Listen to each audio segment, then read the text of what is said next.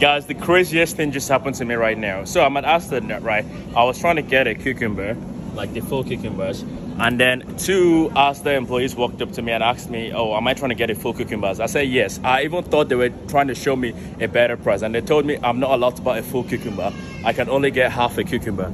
Guys, I'm only allowed to get this one. Look at it. I don't even know who asked the other half. I'm only allowed to get half a cucumber now. I said, okay, you know what? I'm going to get two halves to make a full cucumber. They said, no, I'm not allowed to get two halves. I can only get one half. Guys, I told you, when I made the video earlier and I told you guys that they're trying to send me to Rwanda, you guys thought I was joking.